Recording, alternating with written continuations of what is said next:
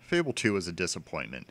On paper, it had everything a good sequel needs. Better graphics, better combat, dog, but somehow it wasn't. I remember picking it up a few years ago because it seemed better than the first, a game I put about 5 hours into before the clumsy combat made me give up the mouse and keyboard combo for action games forever. So when I learned Fable 2 was Xbox only, and with my 360 gathering dust, I decided it was time to give the series another shot. $30 and 10 hours later, I told a friend Fable 2 was my favorite action RPG of all time, causing my PS3 and my copy of Oblivion to go into a depression only Liquid Snake could cure. But another 3 hours later, I realized I was a dumbass. Even despite its overhype and broken promises, Fable 2 is not a bad game. It's just very repetitive.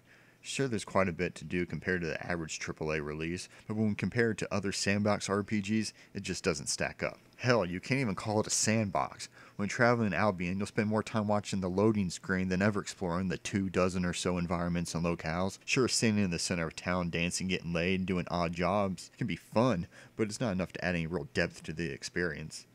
At least combat is fun, except for the need to hold down the magic button to charge spells. But when you literally fight through the same enemies in the same place over and over again, you start to feel like the game is just fucking with you and artificially lengthening itself. Overall, Fable 2 is a fun game, but it will only hold your attention until the end of the main quest, with little else to do other than collect wives and pet your dog.